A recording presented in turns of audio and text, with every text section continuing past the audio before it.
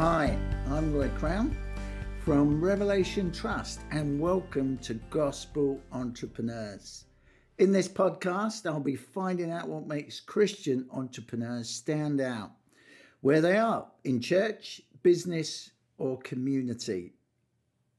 Today, I'm joined by Lionel Wallace, who has just finished his year as High Sheriff of St Albans. Lionel takes his entrepreneurial spirit with him wherever he goes.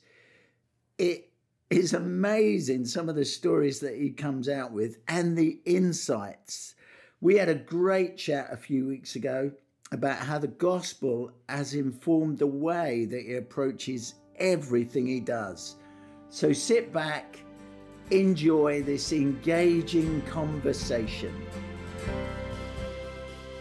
Lionel, you live in St Albans. Tell us a little bit about who you are and what you do. Well, first of all, I'd say it's really great to be with you and to be back with you. So I was born in St Albans, in fact. My parents come from the Caribbean islands of St Kitts and Nevis. Don't know if you've ever been there. But yeah, so I was born in St Albans. I was brought up in St Albans. I went to school in St Albans. I had a wonderful time at school and basically went from school into engineering, aeronautical engineering. You may have heard of the de Havilland Aircraft Company in Hawker Siddeley, that sort of thing. Well, we had one in Hatfield, not very far from where I was living, but had a tremendous time there. God really created a real great pathway. And I ended up being an engineer, ended up in a department called airworthiness. So pretty much most of my life has been involved in what we call certification of airplanes, design and certification of airplanes. And I do the job of making sure that the aircraft can be approved to carry passengers. We call it certification. And you're High Sheriff. What does that mean? High Sheriff has been around. It's probably the longest sovereign appointment in British history. It's over 1,000 years old, maybe up to 1,200 even. And every year, Her Majesty on the Sovereign selects 55 currently High Sheriffs in England and Wales, one for each county. And so on the 10th of March, 2021, Her Majesty appointed me as High Sheriff for Hertfordshire. I had a declaration service. Generally speaking, there's very limited amount of current, still legal requirements for the High Sheriff to do, official receiving officer, and another legal obligation. So High Sheriffs tend to think about ways in which they can enhance their community. We have a sort of ceremonial responsibility, oversight of law and order. We're very interested in those things.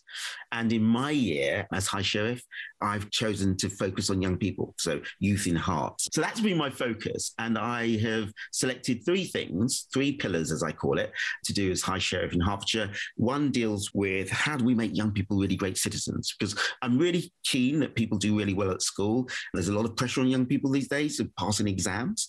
But one of the things, Roy, is you can pass all the exams and still not be a great person, right? So I think being and investing in young people to make them great leaders is really important. So I'm working with Archbishop of York's Youth Trust, so Stephen Cottrell and the team up there, and trying to bring a program that was started by Archbishop John Sentimi, who's now retired, down to Hertfordshire. And you're a gospel man, and you've always been a gospel man. I mean, I'm sure there was a point where you made that decision and that all kind of had an impact on your life. But you've kind of brought the gospel into everything you do, and you're very entrepreneurial in some of the things you've done around that, Lionel, haven't you? Yeah, I'd like to think so. And entrepreneurial in the sense of, problem solution. And, very, very engineers like fixing stuff, right? And designing stuff. So that's, business is really problem solution, I think, at its very basic level. And so I gave my life to Christ when I was 11. I was going to church since I was born because my family, were going to church. But you know yourself that going to church doesn't make you a believer, right? And doesn't even make you a follower.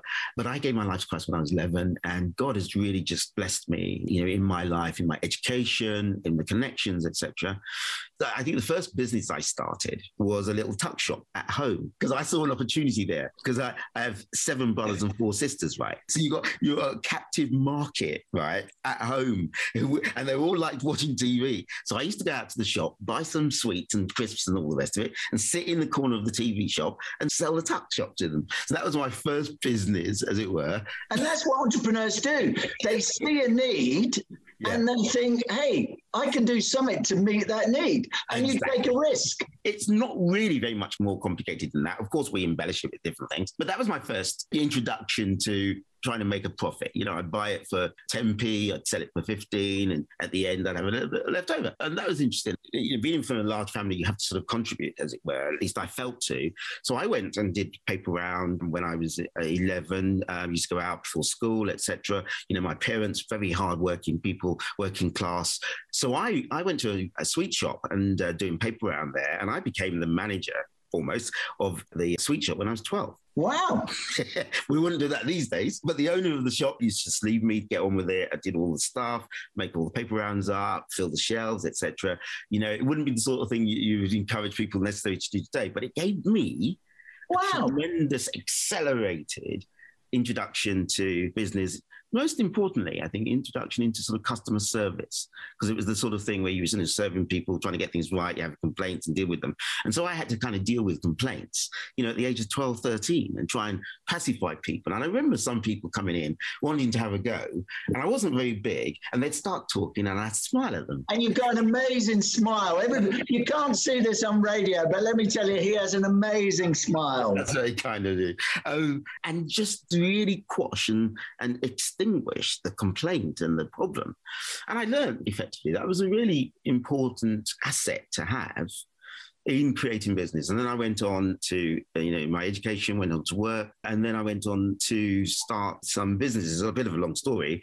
I started initially sort of like a building company, did some work at the Christian Resource Centre over at Highley at Hoddesdon, hairdressers, and that was a story. I started at hairdressers because one of the barbers I used didn't know how to cut my type of hair, and I coming from the Afro-Caribbean community, and I had a hole in the back of my hair. And one thing I promised myself is, when I get enough money, I'm going to start my own barbershop.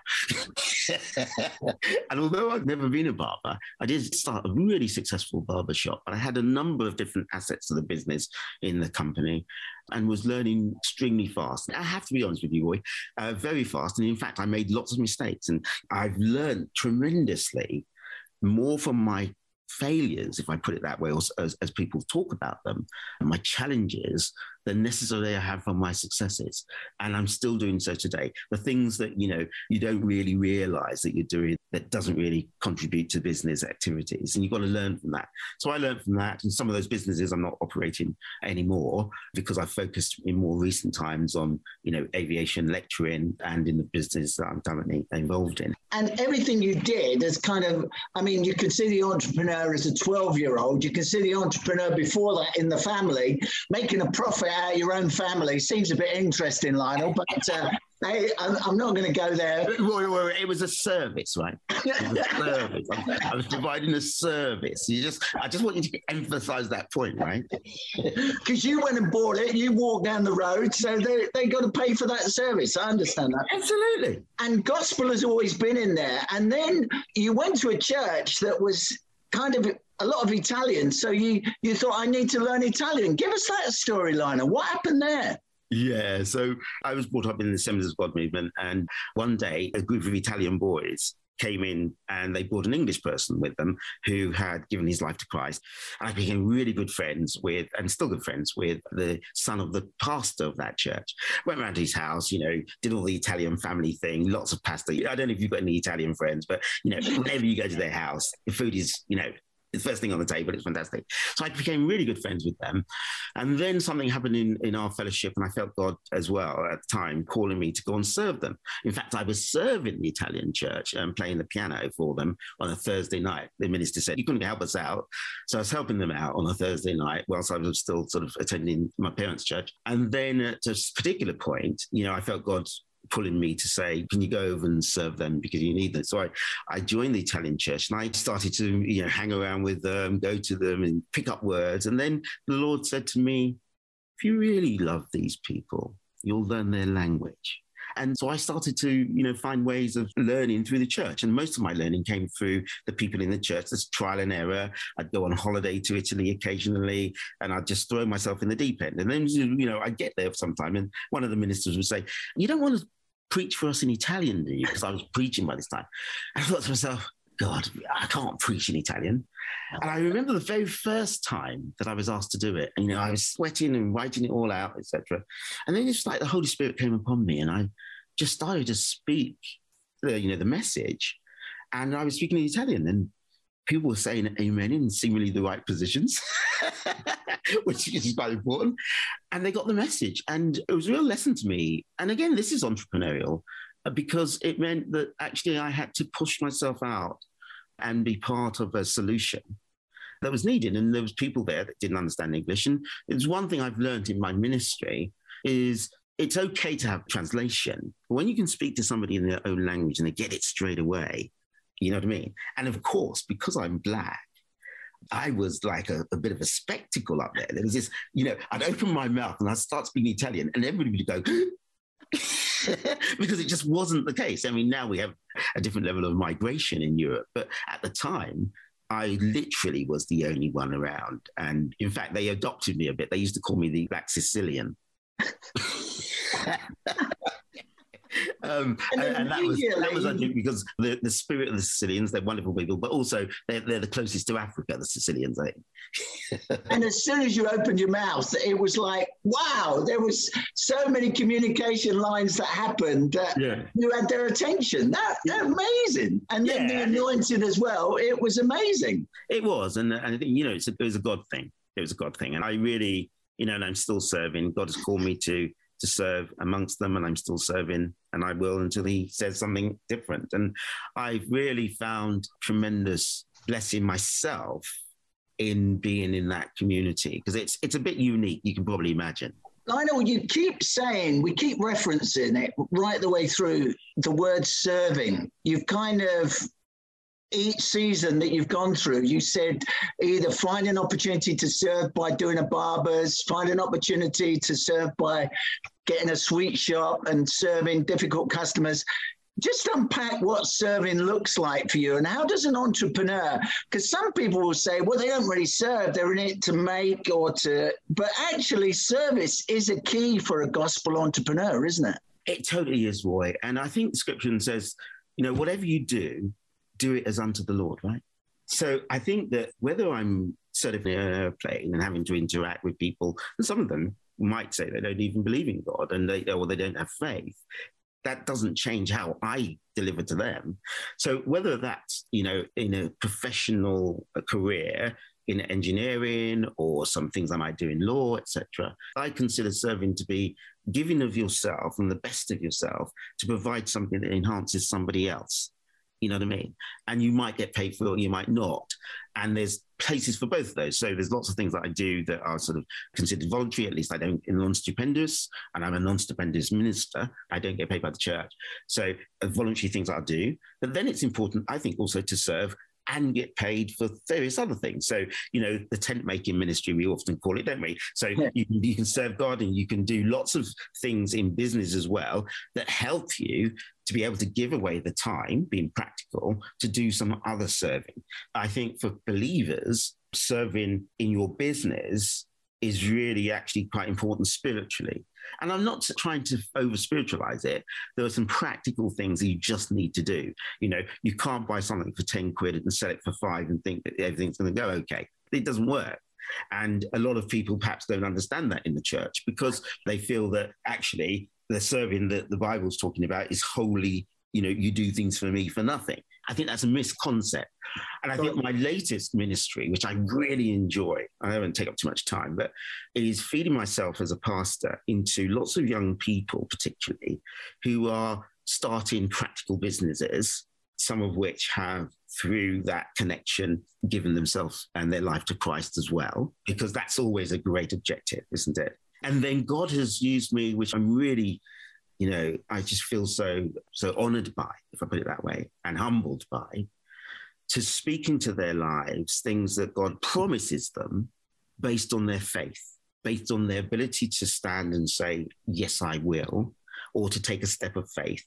And I just love it, whether it is in the barber industry. I've got a wonderful young man who's, serving God in the barber's industry, that God just spoke particular words into his life, and he's got a ministry to, the one-to-one when he sits somebody in the chair, and God can use him to minister into their life. And then there's the other young person who is on to, I think, his 6th or 7th cafe shop now, and that started from a conversation about how faith works. I say to people, as you know, in Hebrews chapter 11, without faith, it is impossible, not just difficult, it's impossible to please God.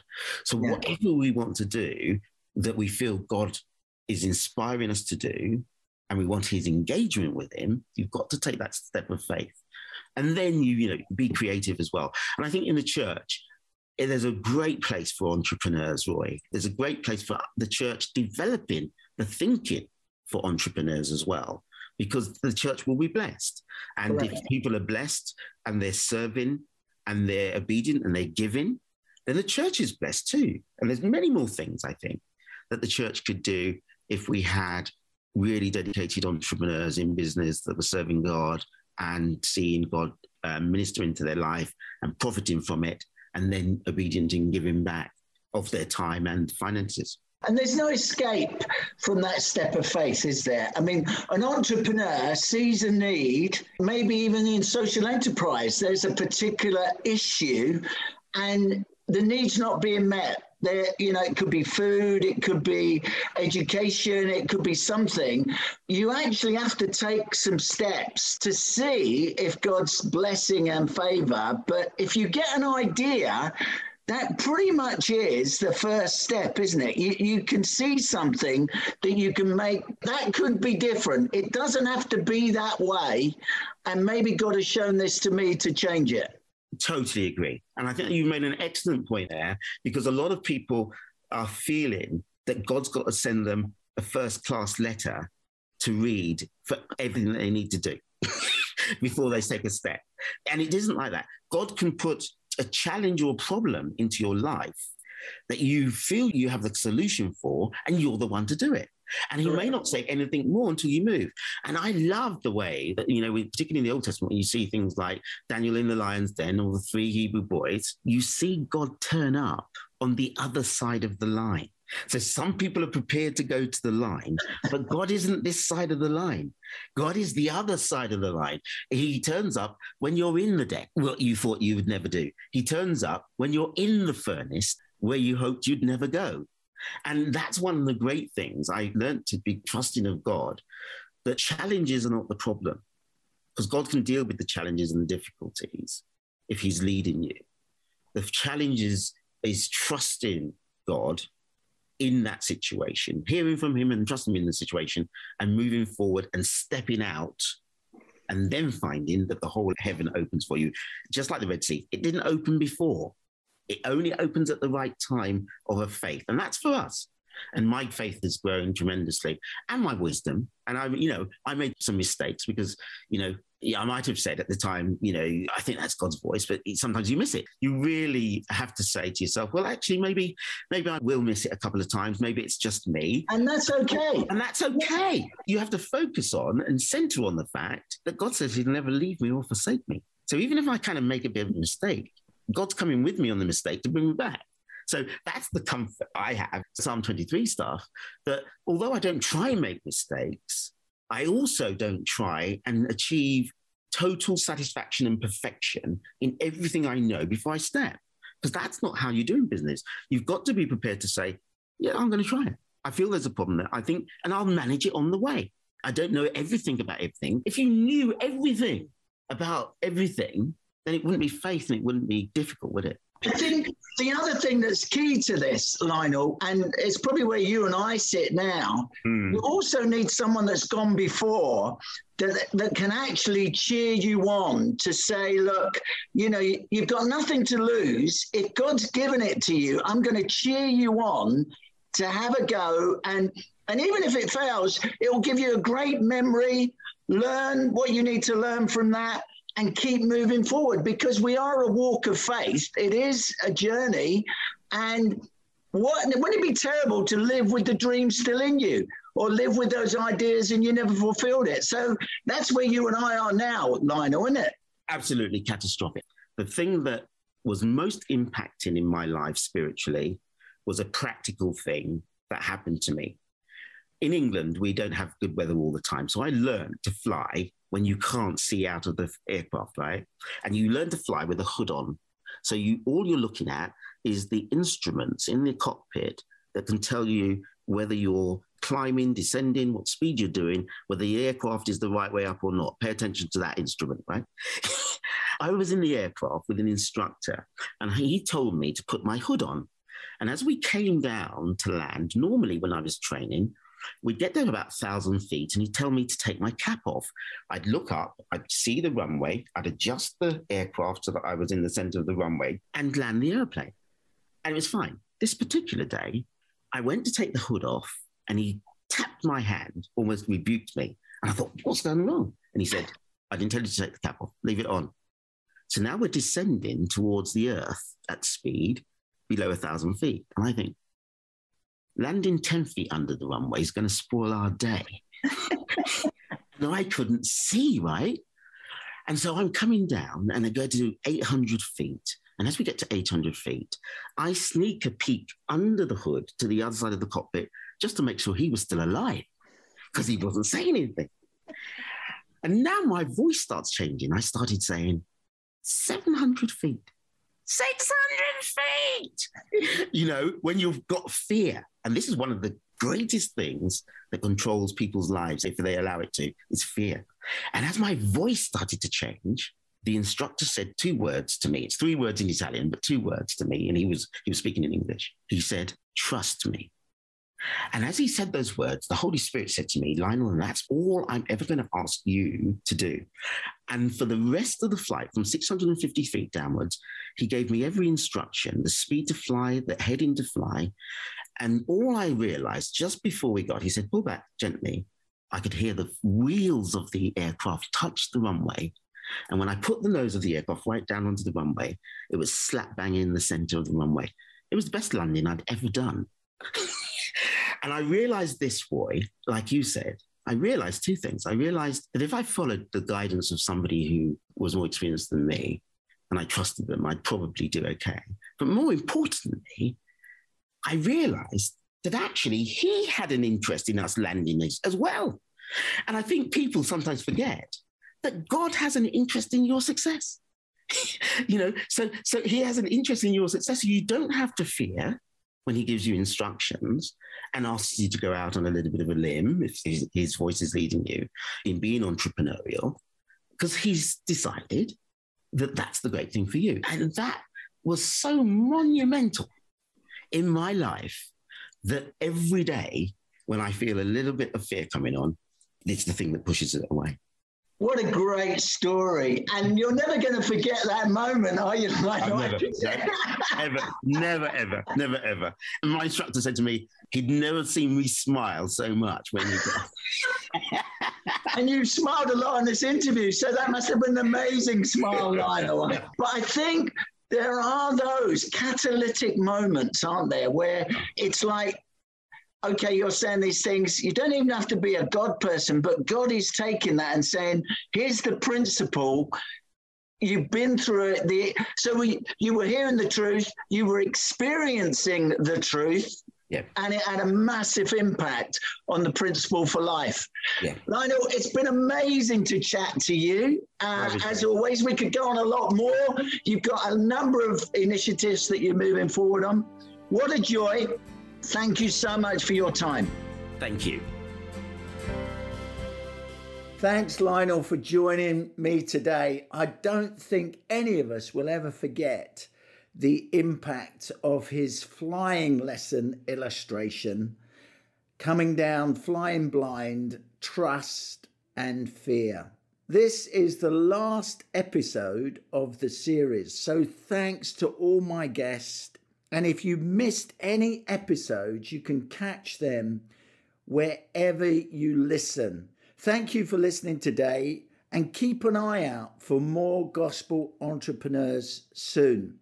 If you want, it would be great to join me and others on the 11th of May at Moorlands Bible College for an event with Mark Green, Keena Robertshaw and myself to look at the issue of entrepreneurs as well. That's on the 11th of May. Gospel Entrepreneurs is a UCB podcast in partnership with Revelation Trust. It's been great to be with you. God bless.